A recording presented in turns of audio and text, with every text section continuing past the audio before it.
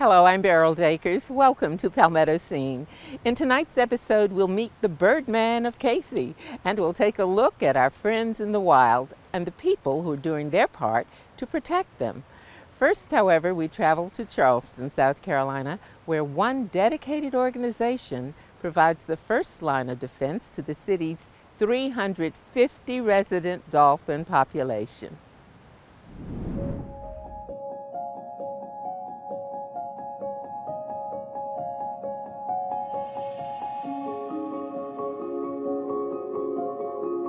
The Lowcountry Marine Mammal Network is a nonprofit based in Charleston, and our mission is to protect marine mammals, so dolphins or whales, for future generations. And we do that through educational outreach, monitoring, and response to distressed animals along our coastline.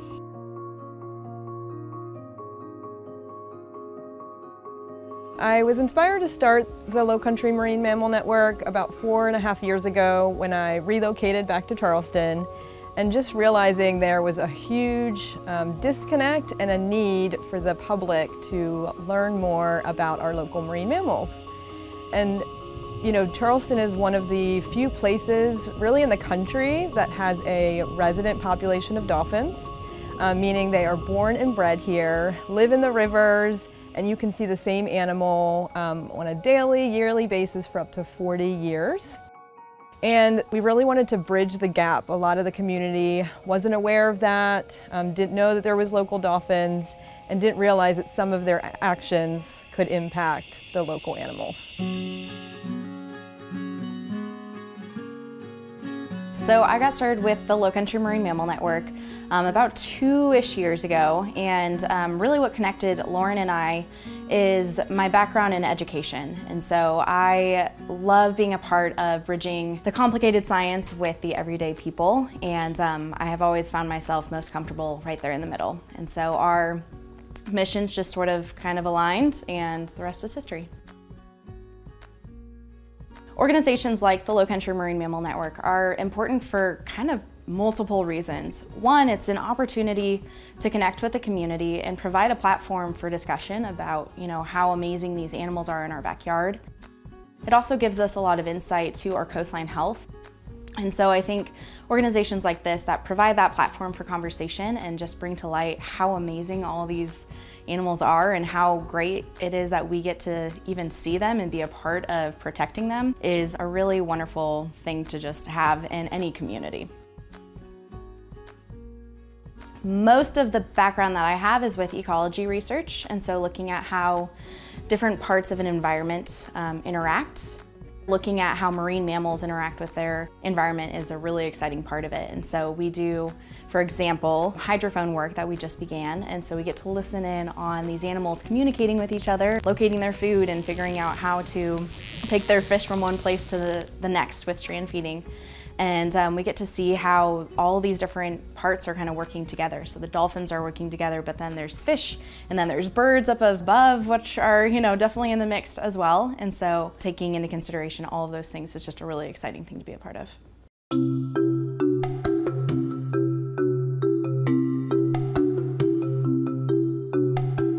So one of the most interesting things about our local dolphins is they perform a unique, rare feeding behavior called strand feeding. It's a behavior that they've adapted to learn because they feed in very shallow creeks and rivers, and only our local dolphins do it. So it's a behavior where they basically corral or crowd fish up against a bank or a dock. And then as a group, they rush the beach. And by doing that, it creates this tidal wave, and it pushes the fish ashore. They beach themselves momentarily, grab the fish, and then wiggle back into the water. It is an amazing sight to see, and it's something that takes them years to master with one another. What's also unique about this behavior is that it's passed down from mother to calf.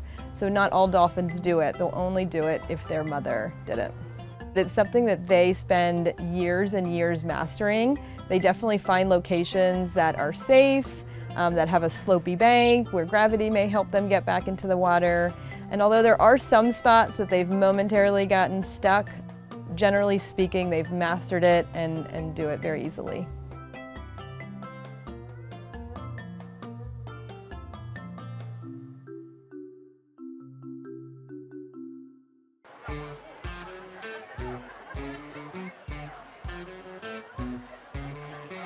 So we do a number of different events. Education is a core part of what we do. So we do a lot of educational outreach, meaning we will set up tables at different events around the community. And this is just a great way to reach new people, to answer questions, and to recruit volunteers for the organization. What inspired me to volunteer for the Low Country Marine Mammal Network is about 20 years ago I became interested in the plight of the manatees who were endangered. I was in college then, and we moved to the coastal area about 5 years ago from the upstate of South Carolina. And I kind of reignited that passion for marine conservation and started Googling organizations and happened to find Low Country Marine Mammal Network. Joined them, started helping them at events like this, and I just kind of fell in love with the organization. They're a great group of people, and they do a lot to protect the dolphins here in Charleston, South Carolina.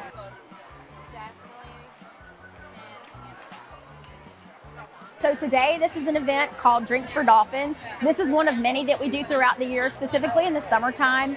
They partner with a local brewery here in the Charleston area, and so much of the proceeds from the beer that they sell get donated to Low Country Marine Mammal Network. And so we come out and we set up a table and we sell merchandise and we educate the public on marine life, specifically though dolphins, the bottlenose dolphins here in Charleston. And so it's actually a really neat opportunity for volunteers and for the community to learn about us. The importance of educating people is the fact that so many people are relocating to the Charleston area from all over the country, and they may not be aware of the marine mammals that are here. And so when they're out in their boats and out in the water, they can actually, recognize and say, hey, that's a bottlenose dolphin, and hopefully respect it. Things that people can do to protect marine mammals: watch your plastic, make sure you recycle your plastic. Watch your trash on the beach, make sure to pick up the trash on the beaches because it all gets into the ocean and it all gets into the animals out there as well. Another thing that you can do if you're here local, or actually if you're anywhere, Low Country Marine Mammal Network has an app called Dolphin Count, and you can download it for free. And anywhere you go in the United States, if you see dolphins in their natural habitat on the beach, you can go in there and say, hey, I saw 2 dolphins today. I saw a mom and a baby today. And it's very easy to use, and it's part of what we call citizen science, where we use citizens to help get us the data that we need to improve programs.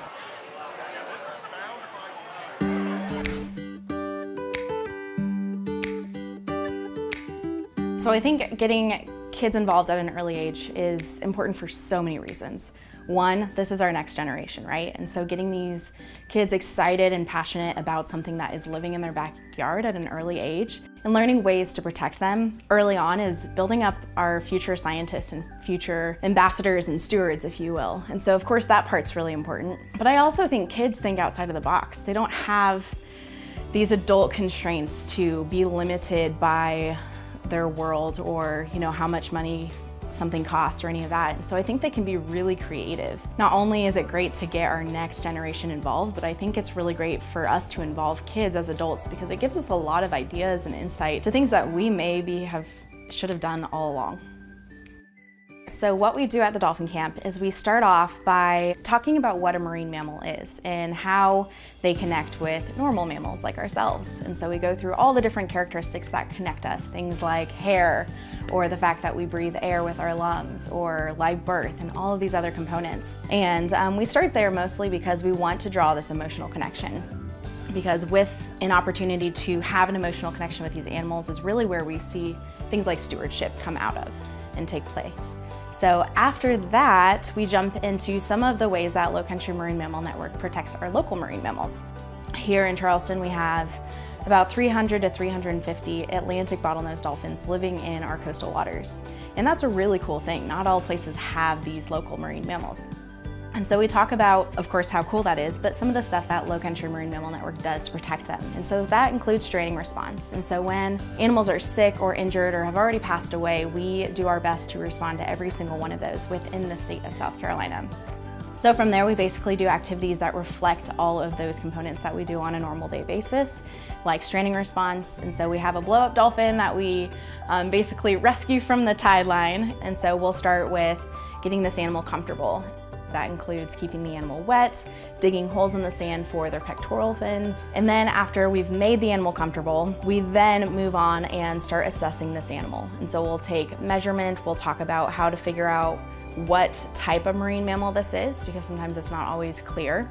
And then after we've taken all the measurements, we'll look at external observations. And so see if it's entangled in anything, which it always is. And then we'll see if there's any cuts or wounds. And then we'll try to draw a hypothesis of what happened.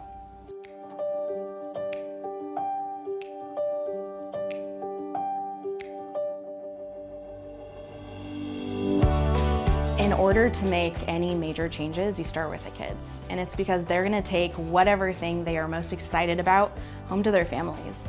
Most often, I'll hear kids super passionate about recycling or buying sustainable products and things that maybe their parents don't care about, but they are really passionate about it because this is their future. And they have learned very quickly that if they don't protect what is already here, then it might not be there for them when they're older. And so I think a lot of times we can really start with the kids, and they are making a big impact in their home.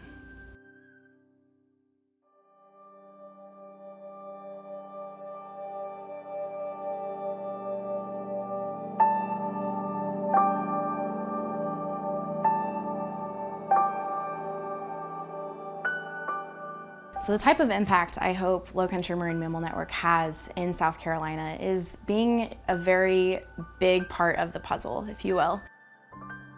I want, again, for us to be able to provide this platform for conversation about conservation and why it's important.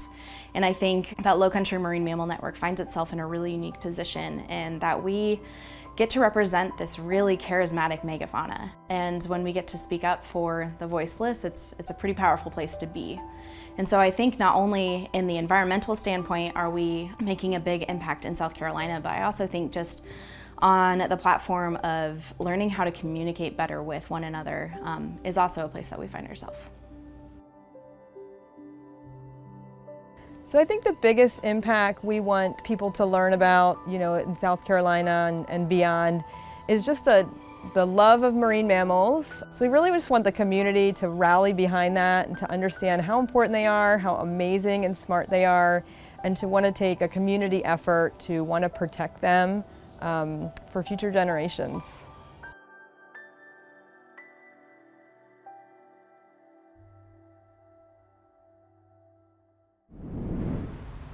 Wow. And now for a story that brings us a bird's eye view into nature. Here's Brittany Brackett. Thanks, Beryl. Birds are one of nature's most majestic and fascinating creatures, but some of them have become or are becoming extinct. Thankfully, there are a few aviculturists like John Collins that have a passion for these beautiful birds and are striving to assure that there will be pure populations that one day may be repatriated to their native lands.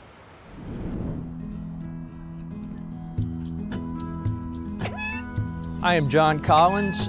I am the president of Carolina's Virginia Pheasant and Waterfowl Society, director with the Georgia Game Bird Breeders Association, as well as a member with American Pheasant and Waterfowl Society, the World Pheasant Organization, and American Dove Association. All these groups are focused on propagation and conservation of ornamental pheasants and exotic doves, birds that are all heavily threatened or possibly endangered in their native environment. Pheasant housing is a little bit different than most poultry housing. There has to be a top net that not only keeps the pheasants contained, but also protects them from hawks and other predators. They have to have places to hide, places to feel secure within that housing. We try to plant a number of our pens Some of the pheasants do well with plants, others will destroy anything that gets put in their housing, so we're unsuccessful with planted aviaries there. But keeping pheasants is almost a full-time job. My day starts early in the morning and we make the rounds of all the pens to check on the birds. Every day birds have to have fresh water, fresh food, and we check on enrichment in the pens. We want to make sure there's plenty of enrichment to keep them occupied and give them a sense of shelter and protection. Again, all these birds are endangered and heavily threatened, and some species we have a little more success than others. Every day is a learning opportunity. Birds will teach you something every single day that you interact with them, and a lot of my time out is just observing their characteristics and their behavior and interaction with each other. Some of the species we keep are a little more pugnacious and better at defending their territory, and they keep me on my toes going in to take care of them. They don't want me in their environment, and they do everything they can to run me out. These are Temnix tragopan. Most of the pheasants are from Indochina. These are Lady Amherst pheasants. They're some of the oldest pheasants kept by aviculture, along with the golden pheasants. This is a cheer pheasant. We're checking eggs in their pen. I first became interested in pheasants as a child. My grandfather raised pheasants for the sporting side of the hobby. My job was to feed and to water and to look after birds that were doing poorly, clean up, carry feed, you know, all the tasks that we relegate to our children to help us with. As I grew, I started getting interested in cage birds, but they just didn't have the same allure and the same attraction for me as the pheasants did. So started keeping ornamental pheasants, and just I fell in love with the beauty and the colors and the diversity of the birds. And as I learned more and more about them, I learned about their predicament in the wild. So I began to focus my efforts more on pure bloodstock and birds that were heavily threatened or possibly extinct. Getting ready to collect eggs today. This pen is the Vietnamese pheasant, and looks like the female has laid an egg. Getting ready to mark the Edwards egg we just collected. It'll be cataloged as to the day it was collected, the pen it came from, and the species. All the pheasants here are unique species that are wild occurring. You can find them in nature, those that are still in existence. I personally focus fairly heavily on the Edwards pheasants here. The Vietnamese pheasant was declared extinct and there hadn't been a sighting since 2006 in the wild. We incubate the eggs in an incubation room where most eggs sit in the incubator for about 24 days, some up to about 28 days. We had a batch of chicks hatch out last night, and we're getting ready to transfer those chicks from the incubator into our brooder. And they will stay in this brooder for the first week and then transfer to another brooder. We do the transfer because the brooders are set up at different temperatures, and as the birds age and get more feathers, they don't need as much heat. The chicks are fed a special diet to help with their immune system, to help combat different diseases that they might be susceptible to. It also gives us a chance to look at the birds, watch them mature, and look for possible signs of birth defects. We're working diligently to keep good bloodlines so that at some point in the future they can be repatriated back to their native land and maybe once again seen in the wild like they were at one point. In our final segment, we'll visit some furry friends. Granted, learning to live with wildlife can sometimes be, shall we say, challenging, but it really doesn't have to be. Carolina Wildlife is helping animals in need get back to their natural habitats, while at the same time educating the public as to why our delicate balance with nature is so very important. Carolina Wildlife is a nonprofit. Our mission is to rescue, rehabilitate, and release all native wildlife. We will intake any animals that are injured, orphaned, or just misplaced, and we will assess them, help you re-nest if they're healthy babies, or intake them if they're injured or ill. And then our goal is to get them through the rehabilitation system, get them eating, get them surviving on their own, and then we re-release them. We accept any kind of wildlife found in South Carolina. That includes owls, songbirds, small animals.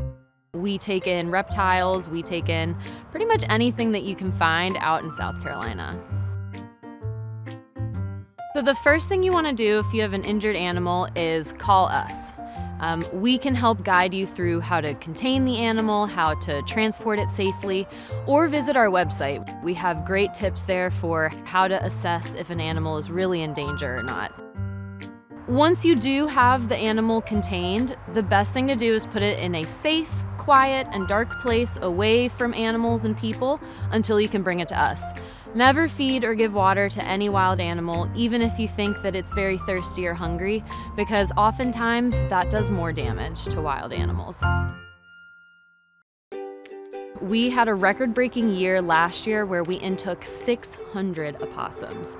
Opossums, right here in North America, are a group of animals that are marsupials. So these guys have a marsupium, that's a little pouch on their belly, and that's the same as kangaroos and koalas and wallabies. It is Didelphis virginiana, it's our Virginia opossum. That's the only type of opossum you'll find here. And just like all the other marsupials, they carry their babies around in that pouch. So after 2 weeks, mommy gives birth to all these little tiny babies. They crawl into her pouch and they stay in there drinking milk for as long as they need to until they're big enough to come on out and start hanging on mom. Once they are big enough to get off of mom, about the size of a dollar bill, tail to tip, these guys start roving on their own. But until then, they are literally hanging out inside mom's pouch or on her back the entire time. Opossums are omnivores. Kind of like most humans, they eat meat and plant. So that means as they're going out in the forest, they're eating things like decaying animals, old leaf litter, and that keeps the entire ecosystem clean. They're basically garbage men. They're out there making sure that things don't pile up and create lots of gross bacteria. On top of that, they eat a lot of insects. So humans are susceptible to diseases like Lyme disease and Chagas, and that can be transmitted to us via ticks. Ticks are plentiful in the summertime, and our friends the opossums eat thousands of them every season.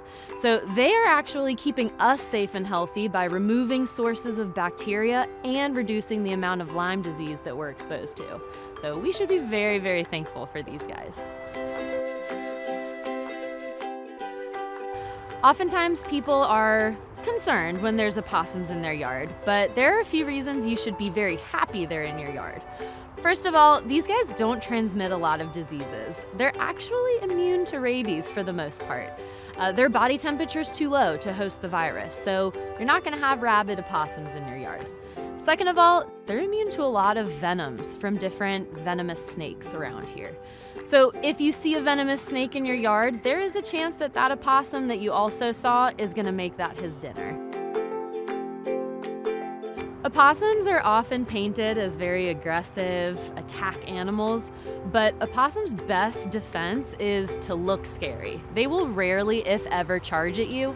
The most that they'll do is maybe open their mouths very wide and hiss. They do have big old mouths full of the most teeth of any land mammal in North America, 50 pretty sharp serrated teeth. But these teeth are just for show and mostly for crunching through things like decaying bones and leaf litter. They use these teeth to crack open roots, nuts, berries. So it may look scary, but it's mostly for getting through things that are tough to eat. Now, opossums do have a second form of self-defense. This is kind of what most people know, playing possum. They will go into a temporary state of catatonia, so they're very stiff and they can't move, and they start secreting a very stinky green juice out of their bottoms. This smell, combined with not moving, makes it look like they're dead. And for most predators that would maybe eat an opossum, they don't want to eat something that's rotting. So either they look really scary or they look really dead. And both of these techniques help them stay safe out in the wild. Opossums are oftentimes seen as a danger to our outdoor pets. In reality, we get many opossums that are hurt by those pets. Opossums rarely, if ever, will attack your animals. They're a bigger risk than your pets are. But of course, if you leave food out for your cats or whatnot, opossums are gonna smell it, find it, and be pretty excited to have free food. So you have to understand that if there is food outside, there's a chance a possum's gonna find it.